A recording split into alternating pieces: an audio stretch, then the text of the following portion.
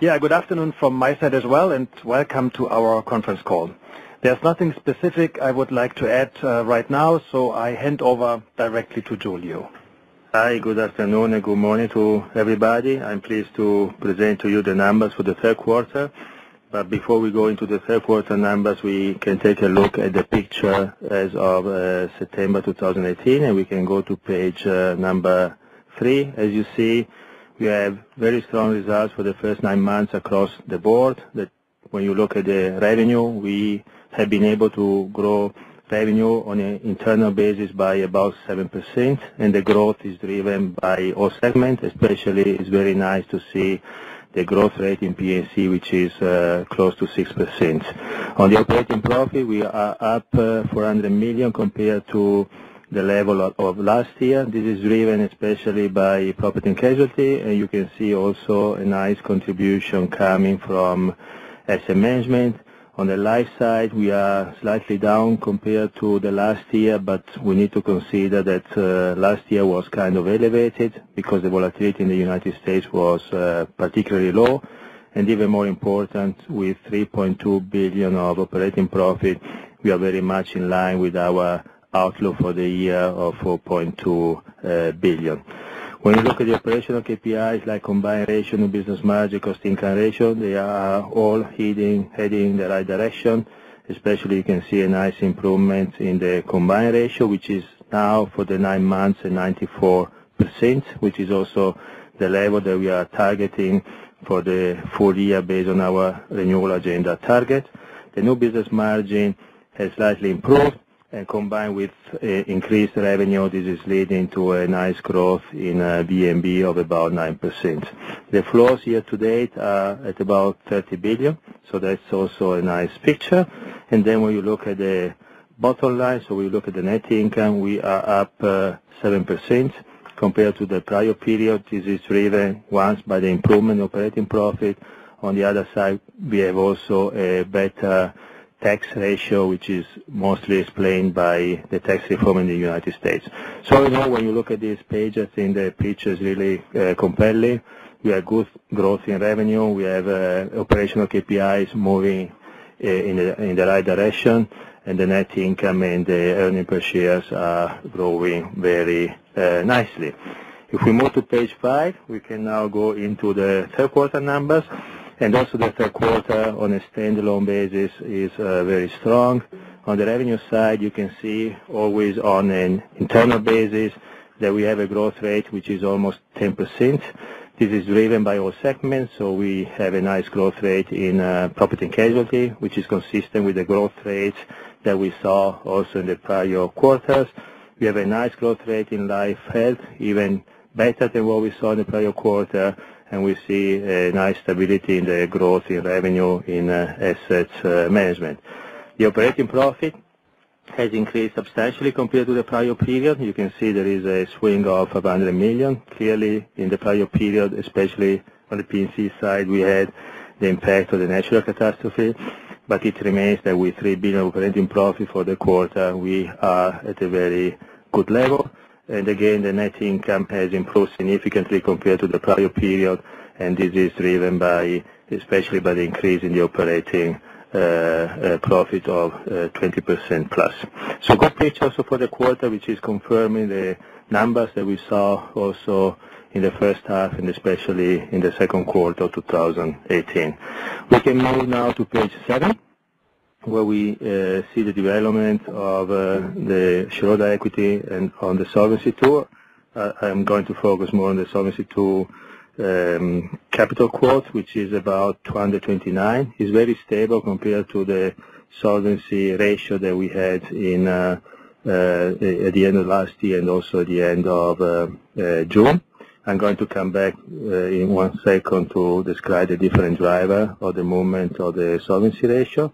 When you look at the sensitivities, are pretty much unchanged compared to the sensitivities that we had as of June 2018. The only exception is the sensitivity to interest rates, which is now -7. If you remember, the sensitivity was more like -10 in Q2, and the sensitivity was -7 in Q1. So we are going back to the level that we had at the beginning of the year, and that's because, as you're going to see later, we have a little bit longer duration on the asset side compared to the duration of the liability, so we have a little bit of a higher duration gap. If you move to page 9, you can see what are the drivers of the development of the solvency ratio. First, we had a small change impact due to the tax reform in the United States. And that's because with the change in the tax reform in the United States, when you run the calculation, the RBC capital, we have less of a tax offset, if you want, in the capital charges. And this is increasing the capital charges, so that's about 1%. And this was also expected.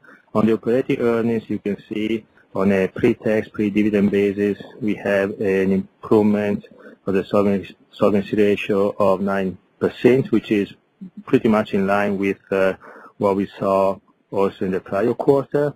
There is one thing I'd like to draw your attention to is the business evolution, which is now plus 0.2. In the last quarters, if you take aside the second quarter where I think we had 0.1, usually we were seeing more a number of 0. It's now slightly negative.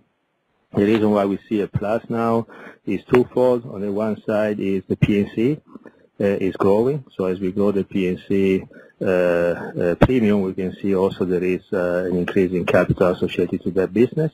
And then on the other side is also the growth in Allianz Life is picking up.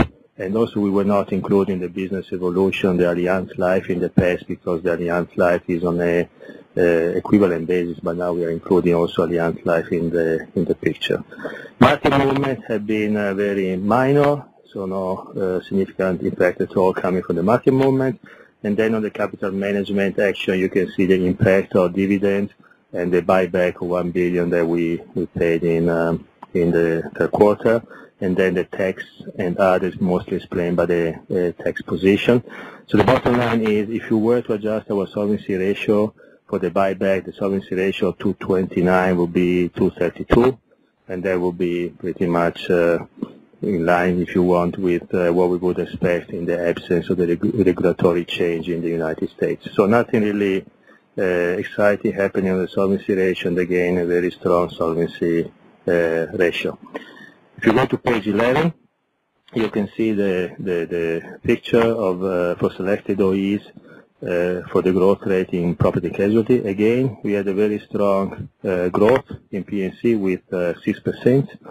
Now, one of the drivers for the growth compared to the past is Germany, which is growing very nicely at 4%. And Germany is growing in personal and also in retail business and also in commercial business. It's growing motor property, so it's a nice growth rate across the board. Also, Italy, you can see, is now positive. It's more than 1% growth. That has not been the case in the past. Indeed, last year we were still negative, and then slowly we have seen a recovery in our production in Italy. So now we are at 1.4% positive. Then you have the usual suspect like Australia, Eastern Europe, and Spain. And the only negative that you see on this slide is the United Kingdom. And this is somehow associated to the transfer of business between us and LV. And clearly, as we are transferring our personal line business to LV, there is a little bit of a slowdown in production. When you look simply at the commercial business, which is the core business of Allianz UK, then you can see a nice growth rate of 4% on the business too. Then finally, just a couple of words on AGCS and Euler Hermes. You can see a growth rate of 10% for both entities. There is some seasonality. In the case of AGCS, it's associated to the AT business. In the case of Euler Hermes, it's more associated to the way the accounting can work. But if you adjust for this seasonality, the growth rate in AGCS and Euler Hermes is about 5%, which is a good growth rate, and also something that we are not seeing for Euler Hermes in the past too. So across the board, I would say nice growth rate, nice movement, and nice increase again in the top line. Coming to page 13. On the operating profit side, you can see a nice improvement. And as I was saying before, clearly this has to do also with the swing in natural catastrophe from 4.5% last year to 2% this year. But this is not the only driver for the improvement. You can see that the expense ratio is also improved compared to last year.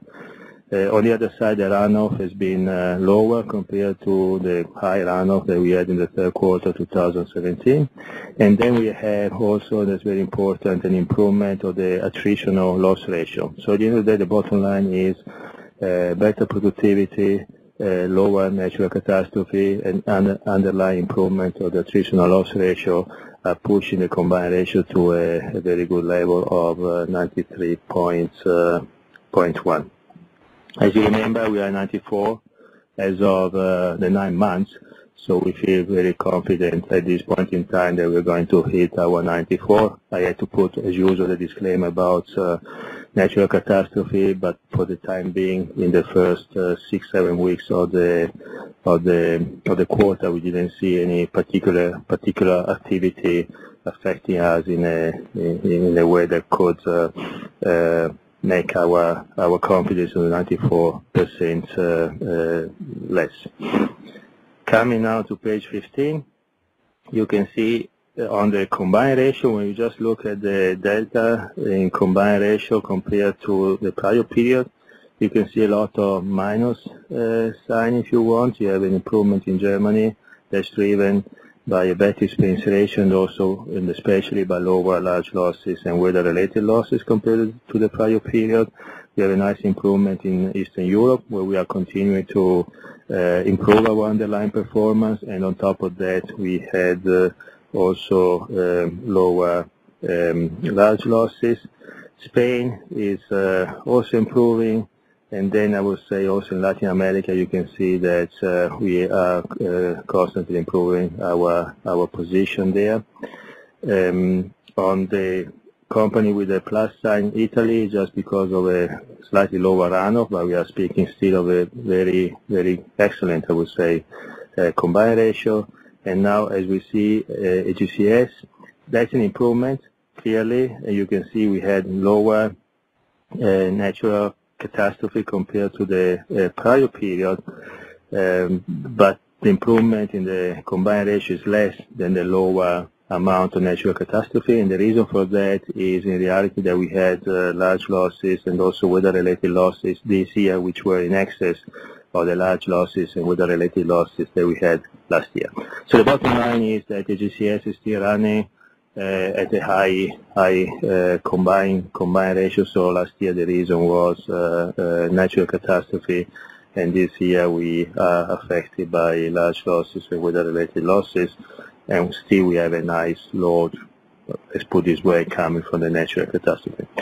The bottom line is when you look at the segment, 93.1 combined ratio, so I think is a very, very good level, and combined with a growth rate of 6%, I believe both the technical excellence on the combined ratio and our commercial ability to grow the premium, in my opinion, are clearly coming through the numbers. Page 17, investment income, as you can see, is pretty resilient. Indeed, the investment income in the third quarter of 18 is just is less than 20 million lower compared to the prior period. So from that point of view, we see resilience in our operating investment results. I don't know if you remember the second quarter number, but they were also pretty resilient. So overall, we see more resilience in the numbers compared to what we were expecting at the beginning of the year. And with that, I will go into the life segment. As you know, we have three targets at page 19. For the life segment, we have given us three targets. One target is we like to have a new business margin which is above 3%. As you see, this is the case with 3.5, and we have been kind of moving at this level for a while right now. The second target is that we want to have more than 80% of production in the so-called preferred products. And as you see in the third quarter, we are at 84. So this is confirming a trend that you already saw in the last quarters. The third one also is we like to grow the revenue. And when you look at the present value of the business premium on the right-hand side, in the table below, you can see there is an increase of about 12% compared to the prior period. So we also see a nice growth kicking in. This is explained by Germany, and this is nothing new. Germany has been growing now for a while, but we also see growth in Italy, which has not been the case in the first half of the year, and we see also a nice growth in the United States, where we had a sales promotion on the fixed index annuity side. So overall, I would say a very compelling case from a margin point of view, a mix point of view, and also a growth of a revenue point of view. If we move to page 21, here we show the development of the operating profit, which is kind of stable compared to what we had last year. If you look at the waterfall, you can see the investment margin is slightly lower compared to the level last year. I'm going to come back in 1 second this number. Otherwise, the expenses are higher, but that's just the consequence of higher production. And these are expenses where we are not decking the expenses here. The deck calculation comes later. So clearly, as we see more production, we are going to have a higher level of expenses. On the other side, loadings and fees and technical margin are both positive. So all in all, when you add up all the different components of the waterfall, you get to an operating profit which is relatively stable, and especially with 1,050 million is exactly the outflow divided by 4. I like to draw also your attention when you look at the protection and health. You can see that the operating profit went down by about 40 million, and this is pretty much explained by small loss recognition, the LTC business in the United States. I'm sure you're going to have a few questions later, so I'll leave this for the question, but at the end of the day, it's a very small amounts of loss recognition, the long-term care business. At page 23, you can see that the value of business is accelerating to 16%, and that's clearly the consequence of to a certain degree also of an increased margin, but in reality it's mostly driven by the 12% present value of business growth that you saw before. Overall, it's a very compelling picture from a value of business growth, I would say, across the board. Now, when you look at the operating profit, just focusing on the two major OEs, Germany Life and United States, you can see they are down compared to the prior period. But in reality, there's more of a normalization, if you want. If you compare the numbers in operating profit for Germany Life and USA to their plan, are very much in line, I would say, or just slightly below what we would expect for a quarter. So just to give you an idea, in the case of the United States, last year the volatility was very low. This year is more normal. Then we had the LTC impact, but still, at 220 million of operating profit, this is not far from what we would expect for a quarter for Allianz Life. So this tells you about also the resilience that we have in our operation. And now coming to page 25, that's the investment margin picture. As you see, the investment margin expressed in basis points is reduced by 2 basis points. And if you do the annualization, the 21 basis points, you get to 84 basis point, which is below the 90 basis point or 90 to 95 basis point guidance that we gave to you. And this is not the first quarter. It happened also, I believe, in the other quarter. One of the main reason why this is happening right now is because of the net harvesting and other. As you see, is now negative at 3 basis points.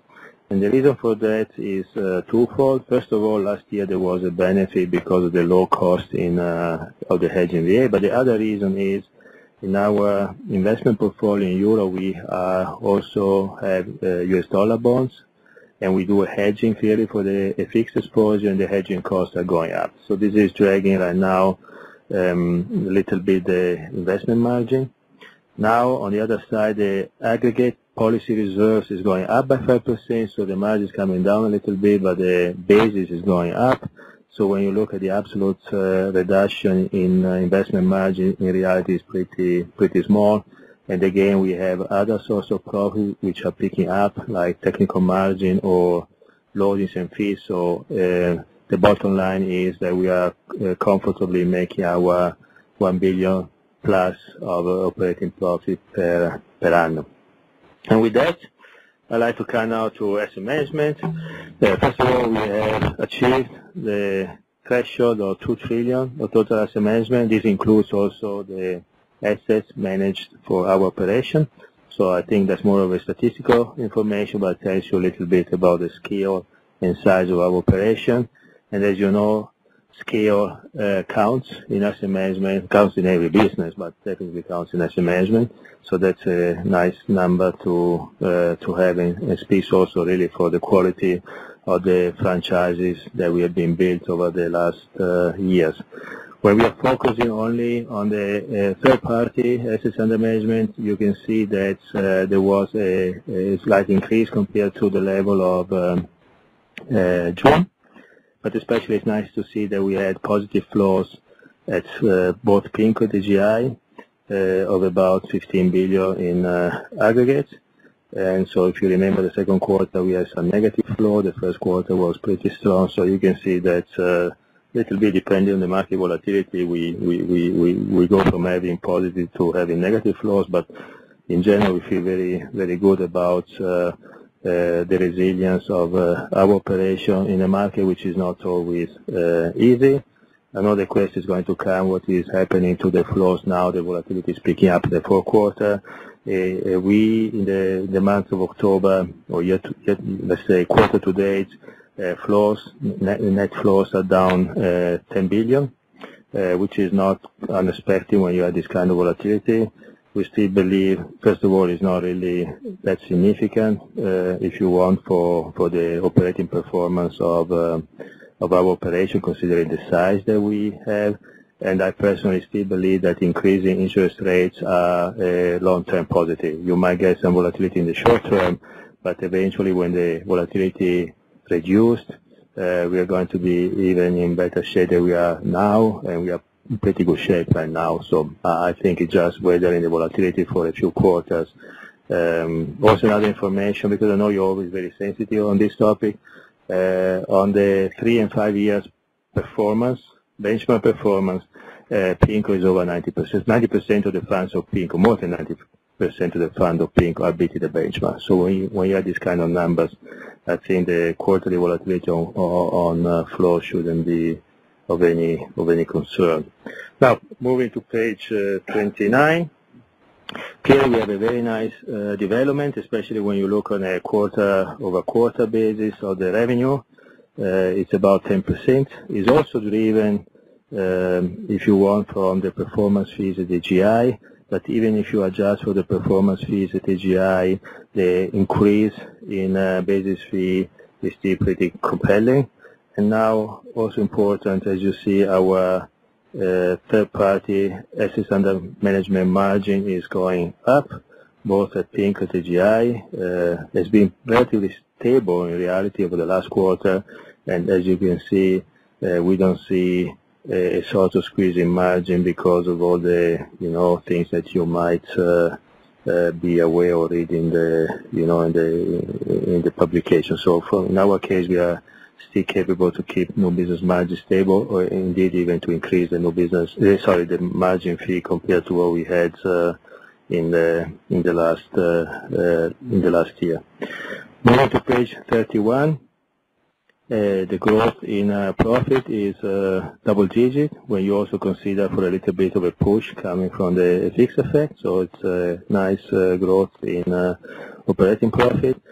If you look at the cost-income ratio, this is going up 60 basis points, but that's also because of the consolidation, if you want to call it that way, of ACP in our asset management. ACP, just in the case you don't remember that, is a company which is managing assets for Allianz, and now is part of AGI. If you adjust for the consolidation of ACP, then the cost-income ratio will be for the quarter flat compared to the level of the quarter 2017.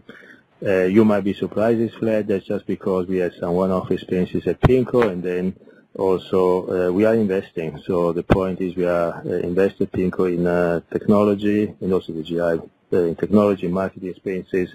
So we are also not only growing our profit, but we are also setting the foundation for further growth moving forward. So bottom line is 650 million of operating profit. It's very good profit for the quarter, with a very nice increase compared to the level last year. Page 33, it's very exciting, so I'm sure I'm going to get a lot of questions on this page, and with that I will move to page 35.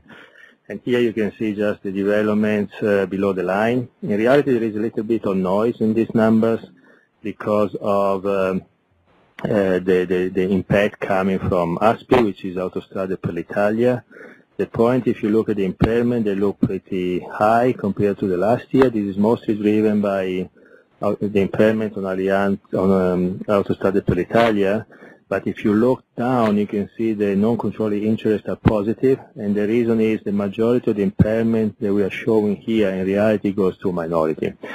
The bottom line is there is noise around the number. If you remove for the noise, I did clearly the calculation, we look at the number, there is really not much happening below the line. And so from that point of view, when you look at the net income, you can see the net income is up more or less consistent with the development in operating profit after you take into account for taxes. And with that, I come to the last page, 37, as you see. And as I was saying at the beginning of the presentation, we are very good on the way, and especially when you look at the KPIs that we are most focusing on, which is earnings per share growth, ROE, combined ratio in P&C, also our ability to get to a good ROE in life health and new business margin. They are all going the right direction, so we are pretty pleased with the performance that we had to date, and we are also confident for the remainder of the year. And with that, I would like to open up to your questions. Thank you. Ladies and gentlemen, if you would like to ask a question, please press *1 on your telephone keypad. Please ensure that the mute function on your telephone is switched off to allow your signal to reach our equipment. Once again, for questions, please press *1. We will take now our first question from Thomas Seidel from Bernstein. Please go ahead. Yeah, hello, good afternoon. First question on German P&C, where you had this strong growth and also amazing improvement in current year loss ratio, which I suspect is mainly PYD rather than pricing driven. My question here is, I'm hearing a lot that the German motor market in particular is more competitive, and so first question is, what is your outlook on Germany? Is it getting more competitive? Should we expect less growth and also some margin compression, especially in the motor space? Secondly, on life, I mean, when I look at the life operating result, there are three, unexpected things: the hedging cost, the low level of realized gains, and the low policyholder share. So maybe you can give some color on, what is the normalized rate of this, and also, how long should we expect this FX hedging cost to be at this level? And finally, I wondered, you showed us the 9-month picture, and it looks nice, as you say. What would be the 10-month picture, including October? So how have investments of Allianz fared in the turmoil in October? I'm not sure I understood the last one. The last one is simply October, the capital market volatility. How is Allianz doing? Yeah. So I was starting from the German P&C market and the motor development and so on. All can I tell you is the combined ratio in motor for Allianz Germany improved and didn't deteriorate as of 9 months, and also look at the quarter. So at the end of the day, based on our numbers, I can tell you that the growth rate that we are seeing is not coming from compromising on profitability. And so we think that we are on a good track, and now we're going to see what happens during the renewal rates. But facts are that our combined ratio in motor in Germany is now deteriorating. It is getting a little bit better. On the investment margin issue, I would say that the issue with the high hedging cost is going to stay for a while, clearly. First of all, if you have higher volatility in the capital market, it is going to affect, for example, a little bit the United States.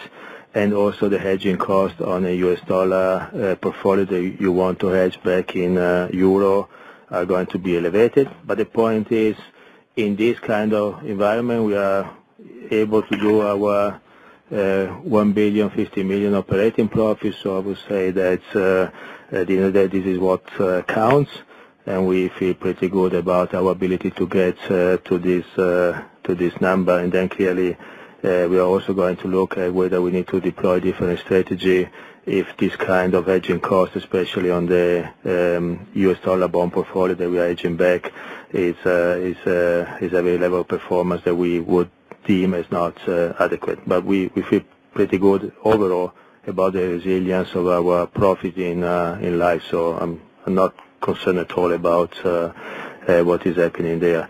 The third question was how October looks like.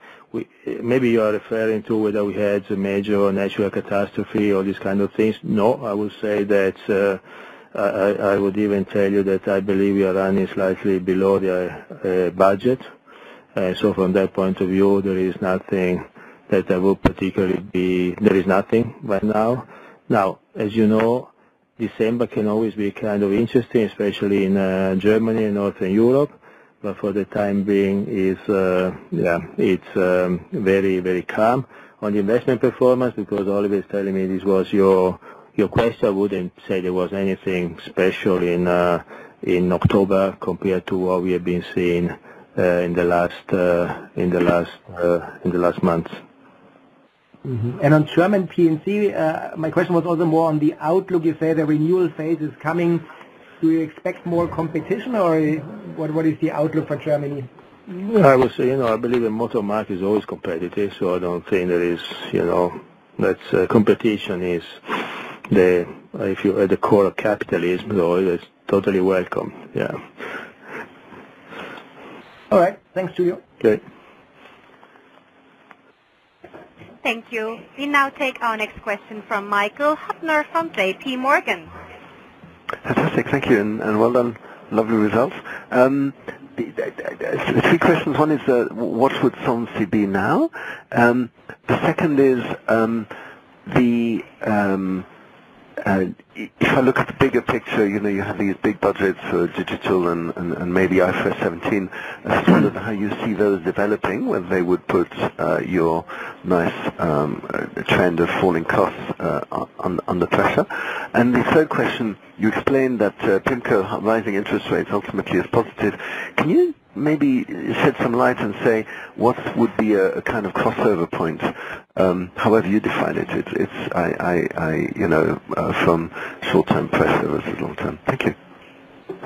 If I got your first question was about what is the Solvency II now? That was the first question? Please. So, I would say as of October, I would expect the Solvency II, from a market movement point of view, to be unchanged, and then clearly we had the business evolution kicking in. The point is there was a widening of the credit spreads in Italy, so there will be, if you want, the negative, but we are underweighted Italy compared to the EIOPA portfolio. So from that point of view, since we have a basis issue or advantage between what happens to the EIOPA reference portfolio, credit spread widening in Italy doesn't affect us so much, and on top of it, right now, if the spreads are staying at the level they are, the country VA will be triggered. So in reality, we might even have a positive impact as of now from the changing credit spread. But if you ask me, I would say, let's call it a neutral impact. So no kind of issue in our Solvency II because of the credit spread widening. And also very important for you to know at the end of the day when we are at 230% solvency ratio, a couple of percentage point more or less of solvency ratio doesn't really make a big difference, but solvency is very strong and we don't see anything affecting that in a substantial way because of the market movement as of now. The other question was about the IFRS 17, and you're asking me whether this is going to have a cost impact on our group. Let's put it clearly, we are spending some money, but we are a huge organization. And if we are not capable to absorb the cost of implementing IFRS 17 and 9, I would be very surprised. So from that point of view, sure, we need to also set priorities. If we are implementing IFRS 17, we are not maybe going to do other things that we would do, also because of the resource issue, more than of a cost issue. But this is definitely not something which is changing it can have any kind of impact on our profitability, so that's not an issue at all. The final point was on the PIMCO. Now, your question about the crossover, I cannot clearly answer you in a give you a number, but at the end of the day, it's very simple. When rates go up, clearly you can see a dry up of the flows. I just give you an idea. If you had 10 billion less of flows, for example, on a run rate, assuming you do nothing, that would mean 20 million less profit for run rate for annual profit. Then you might see a little bit of, clearly when you see an increase in the interest rate, the asset basis can go down. So you can, if you want to look that way, you could also say that it's an increase of 50 basis points considering lower flows, and a change in asset base can make about 50 million less operating profit on an annual basis, assuming you do nothing. And I would say this is very easy to recapture once the situation stabilizes, because you get the flows back very quickly and the assets under management are getting higher crediting. That's the reason why I strongly believe that the short term, reduction operating profit, assuming you do nothing, by the way, can be easily compensated on a present value terms, but the expectation that the business is becoming more appealing once the rates are up, and also the accrual that you have on the assets under management, and think about the amount of assets under management we have, is going to be stronger. So for me, it's a clear positive once rates go up, but clearly first you need to go through some sort of volatility. Lovely. Thank you so much. Thank you. Thank you. And now our next question from Peter Elliott from Kepler Cheuvreux. Thanks very much. 3 questions, please. The first one, just on expenses again. I mean, Michael was asking about the future costs, but if I look at your current ratio, which is obviously very good again this quarter, you said at Q2, I think that we might get a bit of sort of relaxing of discipline since the target was sort of in the bag, but we've seen quite the opposite. I'm just wondering if you could sort of say, to what extent do you think this is a sort of normal level? Are there any one-offs in there? In the short term, is there any reason that this should or shouldn't continue? Then the second question on life. I mean, since you're invited to questions on long-term care, I'll give you the opportunity to talk about that, and perhaps any comfort. I mean, it doesn't seem a very big number, as you say, so any comfort you can give us that that's fully put to bed. And then maybe finally, just on your investment strategy in general, I'm just wondering if there's sort of any change in view at all, even at the margin, in terms of where you like to put your money. I mean, obviously alternative investments, infrastructure have been a big focus. I guess, we had one unfortunate event over the summer. Just generally, whether there's any sort of change in strategy there at all. Thank you very much. Yeah, very good. So let's start from the expenses. Maybe what I meant in the second quarter was not that discipline is going to reduce. In reality, we are totally focused on expense productivity, expense management. So this is going to stay, and it's going to stay for a long time. The point I was making, usually, especially towards the end of the year, in the last quarter, you might have the accrual kicking in, because as much as you try to do accrual over the year, you have accrual kicking in over proportional, if you want, at the end of the year, and also a lot of marketing activities can take place at the end of the year. So there's not, and also clearly when you have such a focus on the expense ratio, companies are going to be want to be very sure that they can meet their target. But I wouldn't interpret that as we are disciplined, then we take the discipline out. It's more a sort of natural development that you might see. So the discipline is going to stay. I can give you an idea. By the end of the year, I believe we have a target of 28.4. I'm pretty confident at this point in time that we're going to beat the 28.4. If I should give you a guidance, I would say at this point in time it might be even 28.2. But I don't want, you never know. It's very difficult to predict a number to the 10 basis point. But we feel that we should be able to beat our target significantly, and then clearly we want to get better as we move into 2019 and 2020. So the idea, as we discussed several times, is to get a productivity improvement year after year, not to have just a big one shot and then we go back maybe the year after in the other direction. So that's the way we look at productivity improvement over time. The other point was about the LTC business. Okay, first of all, I'll give you some numbers so that you have a little bit of an idea what we are talking about. On a gross basis, we have about 4.5 billion euro of reserves. And when you look in reality at what is the net, so what is our retention, if you want, because we have a huge reinsurance program, we have about 1.3 billion, which is retained. That's also very important. The part which is reinsured is the business before 2002, so which is indeed a business which was more challenging because there was a point in time where the market realized that LTC was not pricing properly. So all the business which is before 2002 in reality is completely reinsured. The business after 2002, which is not necessarily profitable, but is definitely way better compared to the business before 2002. In this case, we have, for that business, we have an insurance which is about 20%. So it's mostly all retained. So what we do, in reality, we do this every year. We go through a review of the assumption. So we review the morbidity, mortality assumption. We also review what is the improvement that or deterioration that we are assuming this assumption.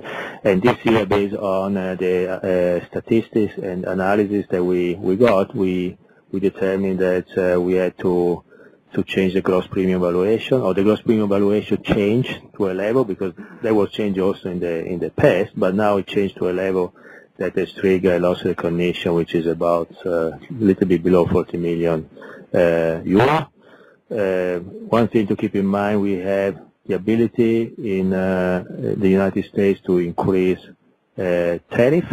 So as we are going to look at what happens in the future, and we might also see, deterioration, morbidity and mortality in the future, we have also some ability to compensate future deterioration through rate changes.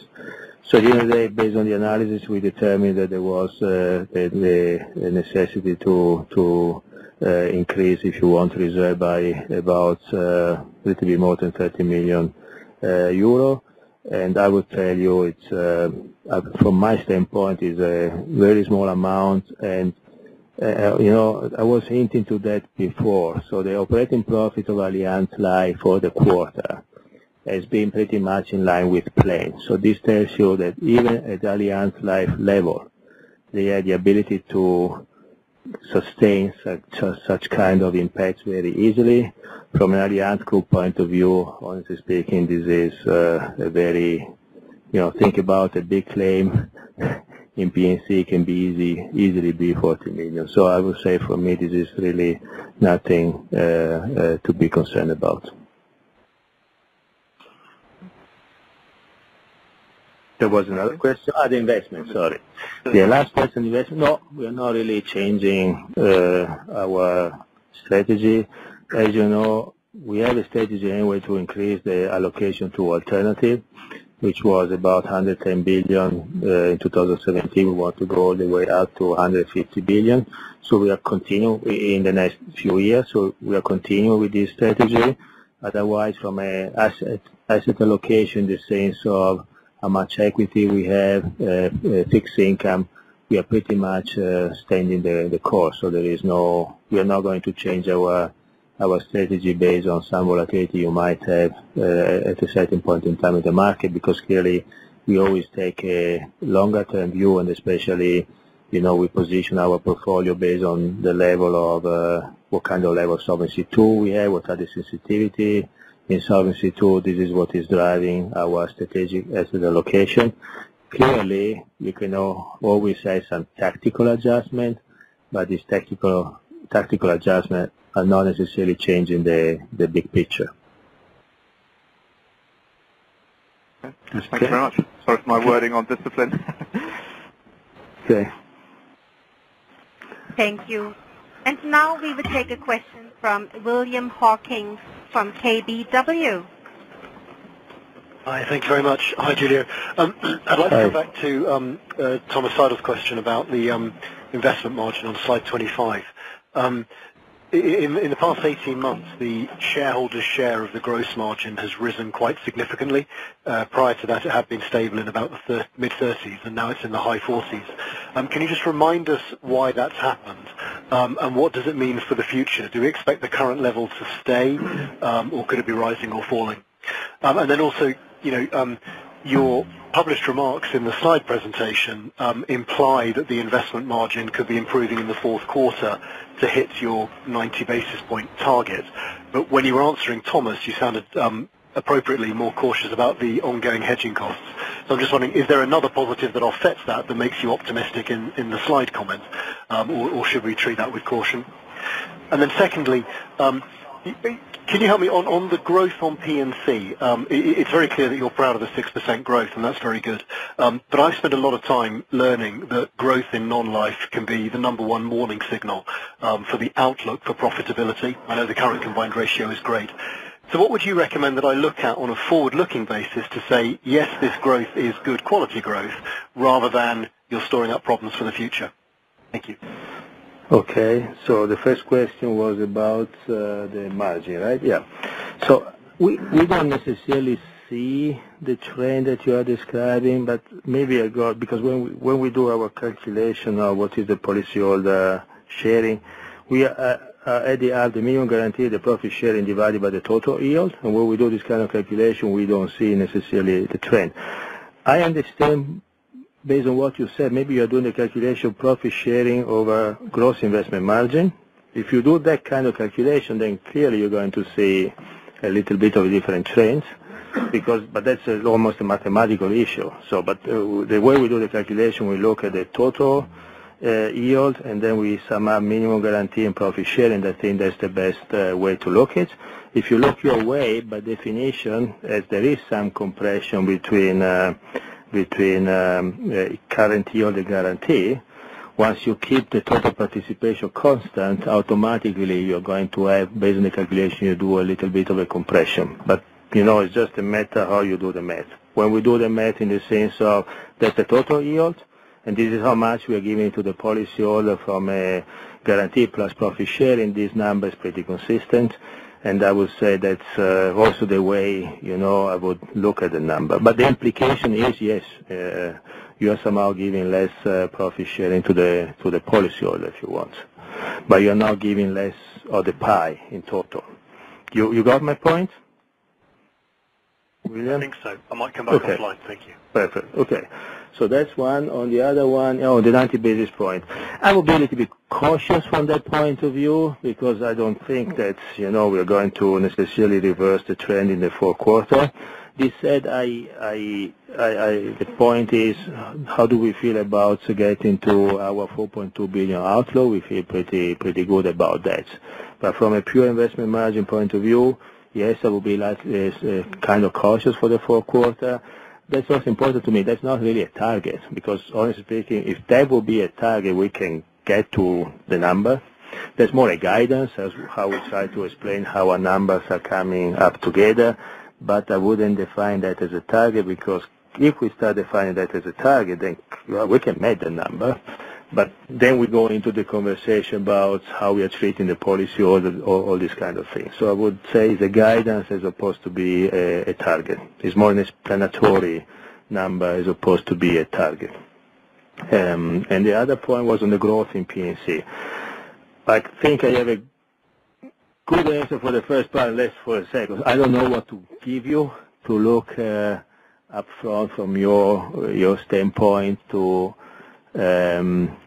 whether the growth is good or not. We clearly internally we are very aware that if you're chasing the wrong customer, this can be very costly. So we are very much focused on looking at what kind of business we are taking in. We can definitely look at the accident year performance. We do analysis also with our actuarial team in Munich. So we internally we have a good view on the kind of growth we are getting. Clearly, we are always very cautious about looking at this number.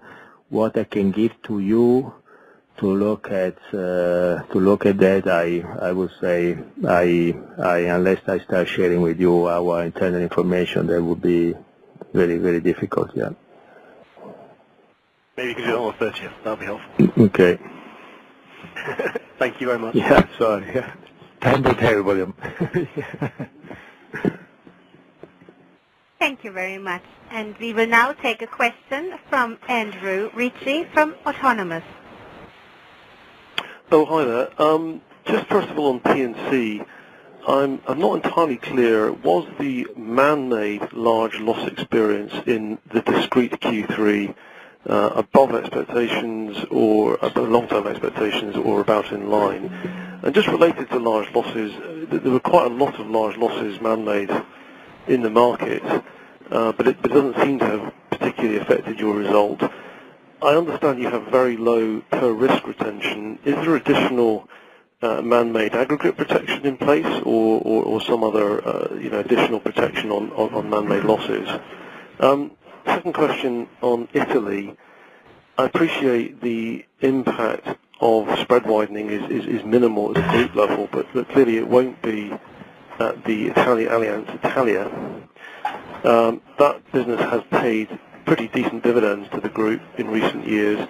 At what point would there be an issue, do you think, about continuing to withdraw a decent dividend? Thanks.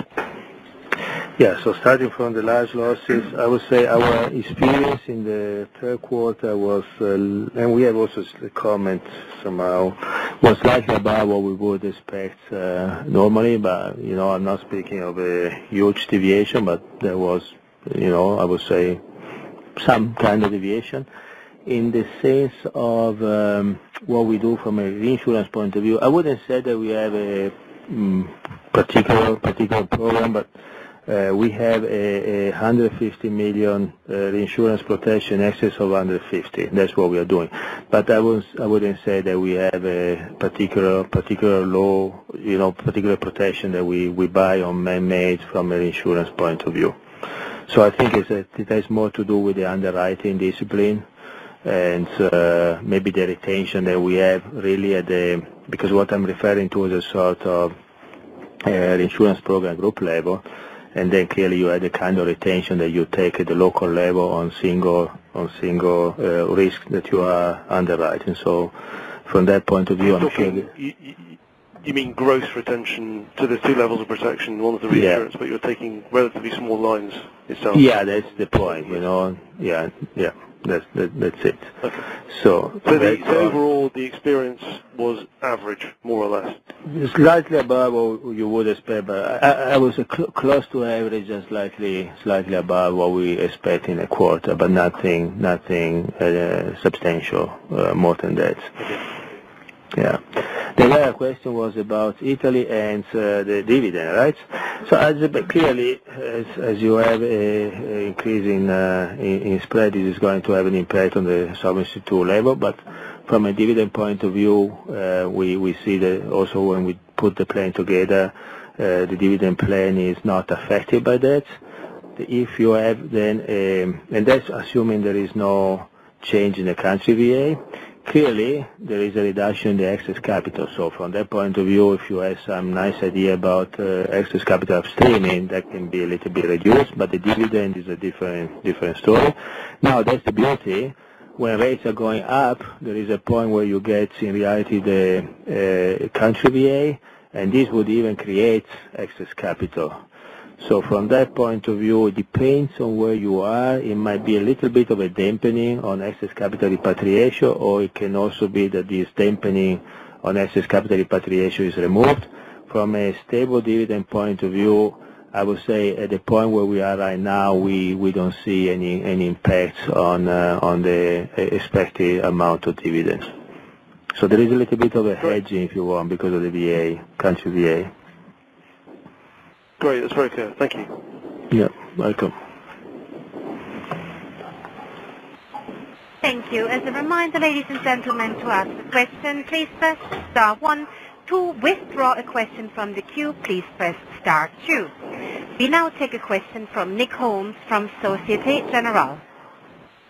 Oh, hi there. Thank you very much. I wanted to ask, with US Life, how comfortable are you with the very high growth in fixed index annuity products in the US? I ask because these aren't really capital light, are they? Or do you disagree with that? And then secondly, another one on US Life. Do you have any thoughts about the new FASB changes to US GAAP? Will they make US Life reporting more volatile, do you think? Thank you. Yeah, let me start from the second one. You know, in reality, we don't need to submit US GAAP anymore because we have talked to the ACC and we can, for our filing, we have a special filing for some products, we can use statutory accounting. So from that point of view, that's not an issue for us. We've been working for many, many years. Indeed, I was still in Minneapolis when we tried to get the statutory accounting instead of the US GAAP to be utilized, and now finally we've been able to get this approval from the ACC. So US GAAP is not going to be relevant, if you want, for us. And by the way, even in the past, since there was just a filing, it was not really something that we were using for performance measurement, and is not relevant from a solvency point of view. In reality, those numbers were not really impacting our decision making. But anyway, right now we don't try to submit any US GAAP moving forward. On the business and the FIA business, I feel pretty comfortable, obviously, about what we're doing there on the FIA side. Your question whether they are light or not, I would differentiate. From an economic point of view, they are capital light products. There is no doubt, because the level of guarantee is so low that if you run an economic calculation, you can see that there is not much capital required. And I tell you even more, that's something that we can see in the modeling we are doing now. You can see, and we could see this even when I joined Allianz, I would say 15 years ago, on an economic model, the kind of product is very light. From a statutory point of view, it's a little bit of a different story. Then from a statutory point of view, I would say, yes, sure, you have some capital intensity. On the other side, the business is so large now, and the enforced profitability is significant that, there is enough capacity to produce profit on the enforced to also absorb what could be the impact on the requirement because of the growth in the business. And then I always like to say, as long as you price at an ROE, which is about IRR, which is 13% unlevered, honestly speaking, I think it's a good business to put in your book. So the answer is economically capital light. From a statutory point of view, I wouldn't define this as capital light, but we are pricing at a nice ROE, and so I think it's a good business. Thank you for that. That's very interesting. Can I follow up just with one quick question, which is, Giulio, could you remind us what the guarantee actually is in basic form? Because, I mean, they get quite complicated, don't they? Now, I'm not quite sure where you are with your latest products. Okay, when you look at the crediting, they say that the guarantee could be 20, 30 basis points, so it's really low. Now you can run a calculation where you can assume what happens to the, you have like the withdrawal payments, and what happens to, in the case no policyholder going to lapse and you put a mortality assumption. In that case, you're going to get closer to, I would say, guarantee, which is about 1.5%. But what I would say could be an implied level of guarantee. In the case you're assuming really there is no lapsation, nothing, and then you need to make an assumption about the mortality of people, and then you can say this would be the maximum level of guarantee. Okay, thank you, very clear. Okay. Thank you. We now take our next question from Vinit Malhotra from Mediobanca. Yes, good afternoon, Giulio. Hi. Hi. Two questions, please. Hi. So, firstly, just focusing on the P&C growth, which is, of course, amazing number. What I noticed is that the Euler Hermes, for example, after the minority buyout, there's been a really strong pickup in Euler Hermes. Now, what I'm trying to understand is that, is this growth just because some of the competitors of yours are distracted, either in global lines or with their regional markets, and you are in a stronger position, so you can push, or do you think it is just that the business is, the economy or some other effect? So I just want to understand how much of the growth is because you seem to be in a stronger position. And the Euler Hermes was just an example, but if any comment, it'd be great too. The second thing is that on the life side, again, I'm just curious about one thing, that the target of preferred products, for example, capital efficient products, the target for new business is being met, the 80% or so.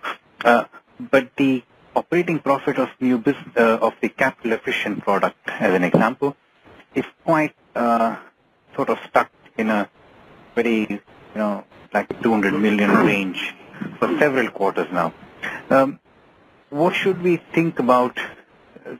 Is it that the new business value growth of 16% is going to ultimately help the life earnings in future, or how should we think about this given this sort of stable capital efficient product profits and operating level? Thank you. From Euler Hermes, I'm going to make a joke now. The difference between now and before the company was listed, so management has to do a lot of conference calls, and now they can focus on running the business. But it's just a joke. No, the reality is the economy. Definitely, the economy is helping. The economy is pretty strong, and so from that point of view, this is helping definitely the business. Also, the franchise is pretty strong. But I wouldn't say that because of getting to the rating has been upgraded. That's also, I think there was also an upgrading rating as we did the transaction. So all these kind of things are helping, but clearly the economy has been definitely also helping the performance on the top line of Euler Hermes. In the case of the capital life products and the operating profit, the element is a few comments, and the point is, but you're going to see that that number is going to pick up. In reality, what is happening right now on the capital life products that we are writing in Allianz Germany, we are not getting a lot of profit. And if you want, this is also is part of a function how the accounting works, and that's also part of the function how we do the allocation of profit between if you want the different segments. So from that point of view, I would even say that we are most likely a little bit understating what the amount of profit could be on that line of business. Over time, you're going definitely to see that the performance coming from Germany and the capital life products is going to kick in, and then you're going to see more substantial numbers in that line of business. So it's just a matter of be patient. The numbers are going to come through. They are going to become visible. Thanks. And just on the broader topic of growth and competition, is there some element of you being able to push harder because you're in a stronger position than peers, or something like that you can see? You mean in general, or in general? PNC, in PNC. So because the fact that with your size you grow 6% or whatever that kind of range for 3 quarters now, so it's quite remarkable, isn't it? I mean, yeah. But if you look in the past, we were anyway growing 3%, so it's not that we were growing at 0. And now we are really, a few companies which are performing better compared to the past. So if you take Germany from 2 to 4, this makes a difference. If you take Italy from negative to positive, this makes a difference. Also, I think in general the economy is somehow stronger, so there's also some lift that you get on the P&C side. So I would say it's a combination clearly of, in general, some more momentum, and then we are getting a few companies to perform at a different level compared to how they were performing before, and then the other companies are also pushing a little bit stronger. So it's usually when you get a combination of everything going in the right direction, then you get to this kind of growth rates. Thank you very much. Thank you. And now we take a question from Farouk Hanif from Credit Suisse. Hi, good afternoon, everybody. On German combined ratio, you had a 4-point improvement on the attritional loss ratio, and you make the comment that it's kind of lower weather-related claims and losses. But I just kind of want to know what proportion of that 4 points is that, and how much of this is kind of the improvement of pricing, and how much of it is temporary. And then second question on capital generation, there's obviously two, so that's tracking better in the quarter, and I suspect it's helped by both P&C and by life new business. I was wondering, do you think third quarter is a good reflection of how it may continue? That's it, really. Thank you. So sorry, on the solvency ratio, the question was whether on the business evolution. Capital generation, yeah, it's very strong. Yes, I would say, when you take the 9% and you remove dividend taxes, we are at about 3%. So I would say that broadly, this could be also an expectation for the future. We know our guidance was about 10% per annum. So that now I would say this is somehow the guidance that I would still keep in mind. So it's about 2.5% per quarter. That could be the expectation that we have moving forward. So we are not really changing what we said at the beginning of the year. And that's the other question was on the German combined ratio, loss ratio. 1 quarter of the improvements of the 4 percentage point improvement is driven by attritional, and I would say 3 quarters driven just by weather-related large losses. Okay, thank you very much. Thank you. And we now take a question from James Cook from Citi. Hi, good afternoon, everybody. 3 questions from my side, please. Firstly, just thinking about how you communicated around the outlook around expenses, because I think you've acknowledged that structurally expenses need to come down quite significantly, and particularly in P&C I'm really referring to. I guess I'm kind of just want to think about how you manage the kind of reduction in the overall combined ratio and balance that with the growth outlook. As we've talked about quite a lot on this call, you're growing closer to 6%. You previously guided in most of your outlook statements for kind of 3% growth. So clearly a step up. I just wanted to get a feel for how you think about managing that combined ratio in the context of growth. So is there scope for the 94 still to be driven down and grow, or how do you manage those two things? Second question, as you've already alluded to, there are some companies that are performing on a different level. Spain, CEE, Germany, Italy, all looking very good and showing good signs of productivity gains, which is what you've been targeting. I guess from here, what are the next lines of businesses and territories that we should keep an eye on, which are closest to, really delivering? Is it really about finding a key to each market, or are you starting to leverage the scale of the group more effectively, and which are the areas we should keep an eye on? Final question, just around AGCS, really. I mean, strong organic growth in the period.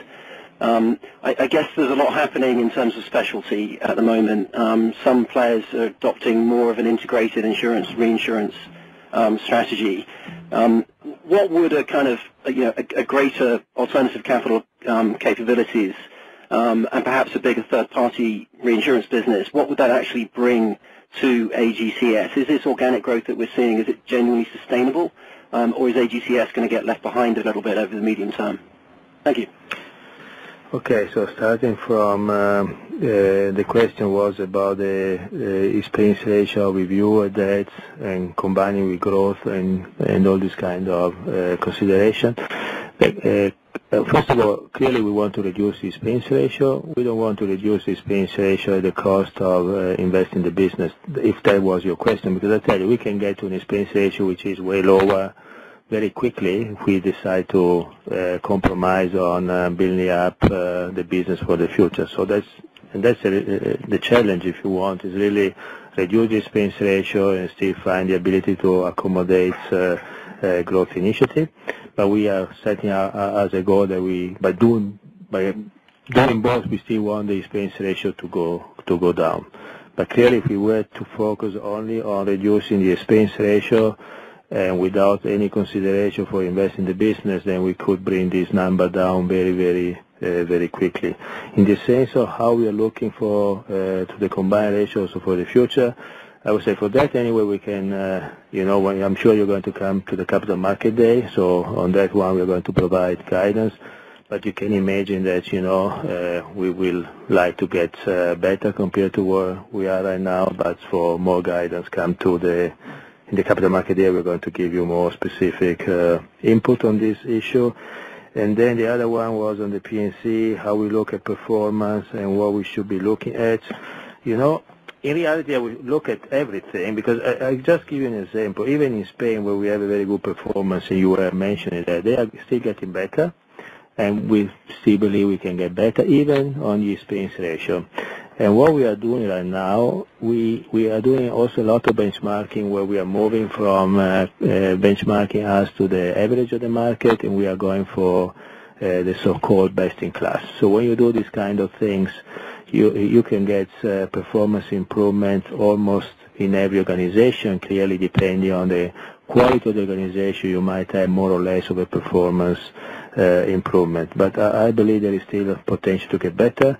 Also, as I said, there are some segments where our profitability has not been as good as other segments. I give an example, mid-corp, where we are now putting a lot of effort to get a better profitability, and based on the plan that we are discussing right now, we see also better numbers for the future. So the franchise is very strong. This doesn't mean that we are perfect, right? So there is definitely always a possibility to get better results. And by the way, since you were mentioning GCS, that's also definitely a company where we can get better than 104 combined ratio, just to look at the numbers. So think about that we had this quarter a 93.1 combined ratio for the group, even if AGCS was a 104. And you can imagine what would be if AGCS would have had a combined ratio of 96, just to put a number there. So there is room for improvement. On your question about the alternative capital, these kind of things, I'm personally not a big fan. Every time I'm hearing about alternative capital, Bermuda, I see low ROE, volatility, interest parents, kind of financial engineering. So from that point of view, it's not necessarily the kind of business that would be on top of my list as I'm thinking about opportunity. This said, I will never say never because there can be exceptions. But if we are just looking big picture, I'm not waking up in the morning thinking we need to do some alternative capital in Bermuda. And likewise, kind of no real plans to accelerate the growth of third-party reinsurance and folding that within AGCS. No, really. So we do some third-party insurance, definitely, and also profitable, but we don't have plans now to do substantial more compared to what we are doing now. So we continue with the strategy that we had in place. So we do it, but not big plans to make a big change there. Okay, thank you very much, Julian. Welcome. Thank you, ladies and gentlemen. As another reminder, to ask a question, please press star 1. To withdraw a question, please press star 2. We now take a question from Michael Huttner from JP Morgan. Thank you so much. It was really a very, very lightweight question. What you were talking about guarantees and stuff, and I just wondered whether you can say what the average guarantee is now for your life book and what it was before, to give a feeling for it. I'd like to think of other questions, but I have nothing. Thank you. So maybe the way to answer the question, when you look at the 49 basis points, yeah, and then you can pretty much annualize that, that would be potentially, from an IFRS point of view, the kind of average guarantee. This is not necessarily the economic guarantee, so it's not necessarily the economic guarantee, to be perfectly frank, but from an IFRS point of view, you could say this is the kind of guarantee that is embedded in the calculation. And so it's about 2%. It's about 2%. And how much is this down, or how quickly is this coming down? Oh, you see, for example, in a few years ago, just 3-4 years ago, was about 2.5, so it's coming down consistently. If I look at it, because sometimes it's easier when you look at the book by book. When I look at the Allianz Leben book, the number is coming down, I believe, 20 basis points per annum.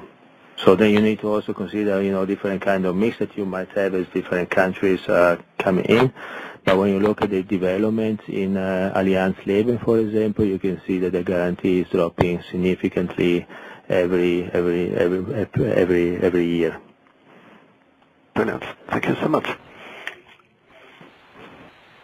Thank you. And our next question now from Michael van Wegen from Bank of America Merrill Lynch. Yeah, hi, good afternoon, Giulio. One quick question. On the long-term care book, the assumption changes that you've made, are you still assuming morbidity improvement, or has this now been changed to a stable level? The reason why I'm asking is that a number of the US players have made this adjustment as the NAIC is looking into this. So just wondering whether that is already part of the 36 million or might still be coming. Thank you. Now we have also looked at that, and we have also made a change to that.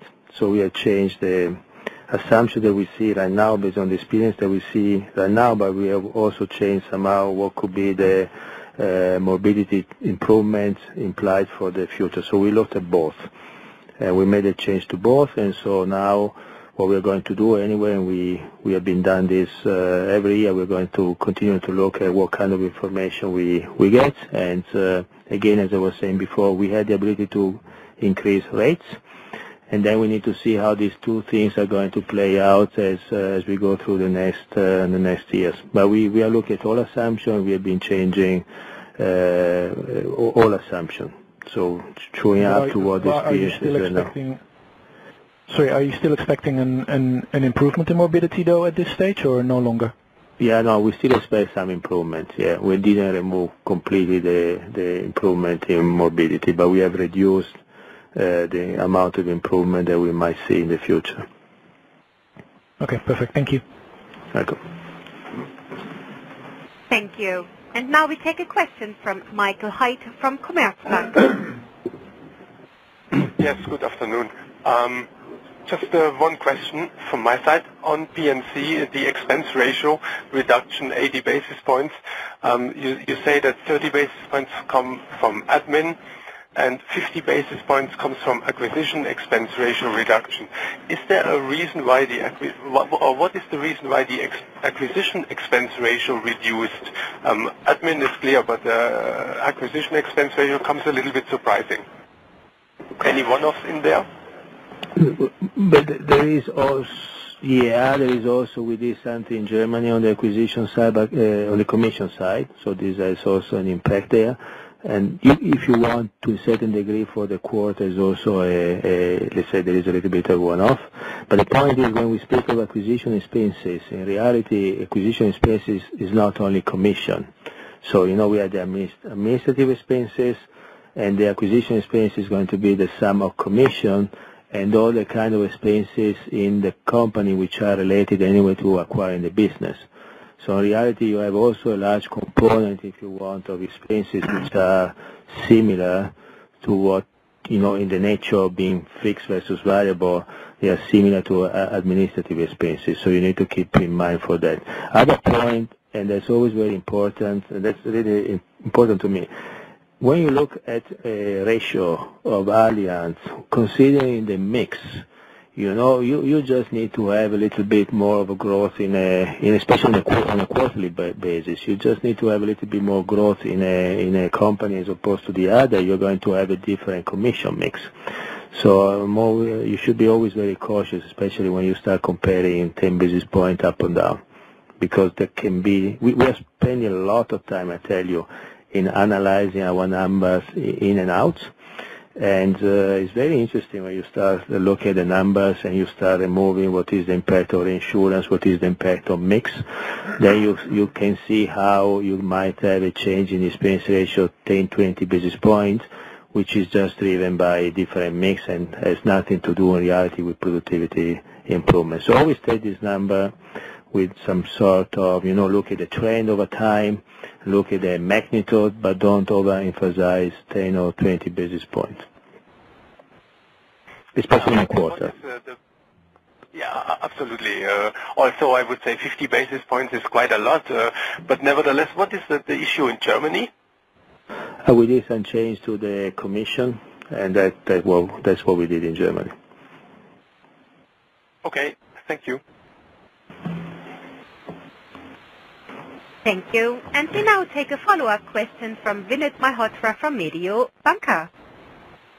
Yes, thanks for the opportunity. This one thing that struck me, I didn't ask earlier. The PIMCO outflow of 10 billion you pointed out in October,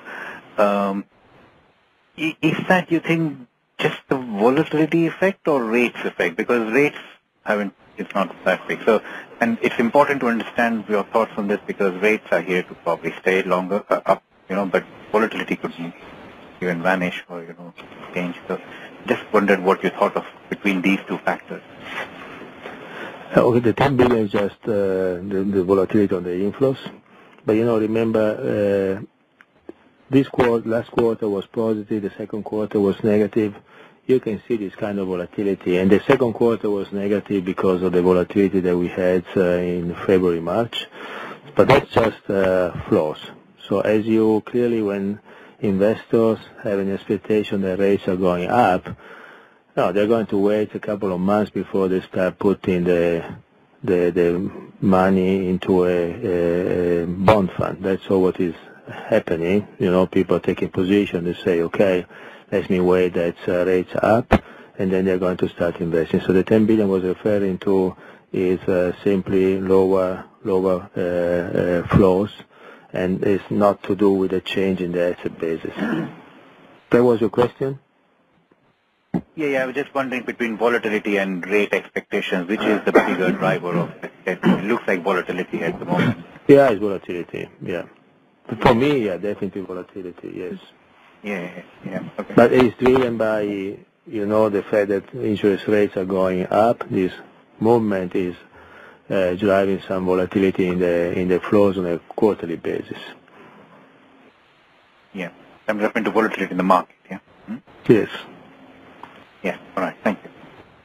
Okay, we have time for one last question, if there's any. As there are no further questions at this time, I will now like to hand back to Oliver Schmidt for any additional or closing remarks. Thank you. Okay, thank you, Steffi. Yeah, thank you. Thanks to everybody for joining the call, and thank you for your interest. We wish you a very pleasant weekend and say goodbye for now. Bye. Good afternoon.